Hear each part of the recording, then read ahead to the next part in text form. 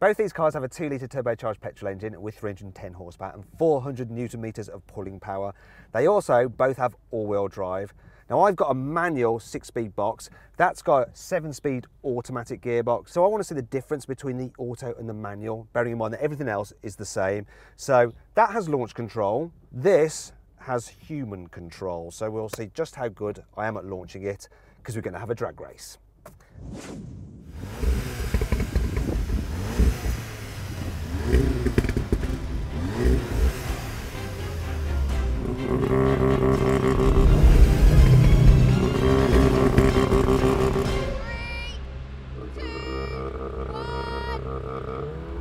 I got a good start there,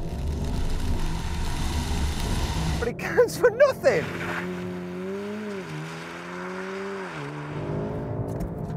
Oh my gosh, how is that pulled so far ahead?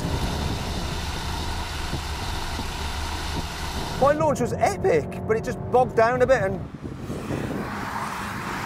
that's over. How very, very interesting. I actually got a really good start. I think his reaction wasn't very good, but it didn't matter. It just banged all that power straight to 4 wheels. There was no bogging down because the engine and the gearbox work in perfect harmony, much better than the gearbox and the engine did in this car, and the result was quite clear for you all to see. Interestingly, every time we've drag raced a manual Golf R, we've always had this problem of it bogging down either when launching or changing from first to second gear. As a result, they've always underperformed and never really capitalised on the fact they have all-wheel drive. Whereas when I launched a Golf R with the auto, I clocked it from 0 to 60 in just 4.2 seconds, which is incredible. But you don't necessarily buy one of these types of cars just to be the fastest off the line, which brings me on to the next test. Now what we're going to do is have a rolling race. So the idea is that I'm cruising along at 50 miles an hour in top gear, he'll be doing the same, and we'll have a countdown, and then I'll have to drop it down into third, he'll have to just mash the throttle and see how that gearbox responds. He's going to have to count it in though, because I need both hands to do this. So go on then, count in the race. 3, 2, 1, go!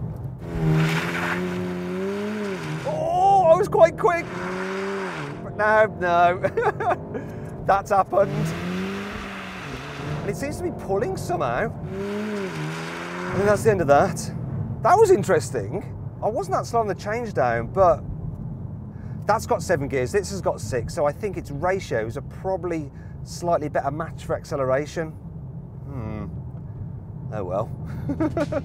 So, the automatic gearbox delivers better performance, but it will cost you extra. However, if you buy through CarWow, this is not as much as you might think. You see, the list price difference between the manual and the automatic Golf R is about £1,200, but because CarWow dealers offer an even better discount off the auto, in reality, it'll only cost you an extra £700 for the upgrade.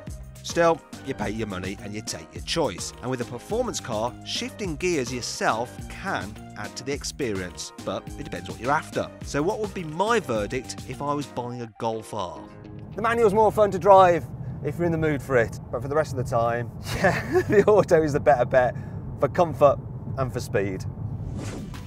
If you enjoyed this video, please like it, share it, and click on our logo to subscribe to this channel, on the video window to watch more content, or on the Choose and Buy box to see how much you can save on a new car at CarWow.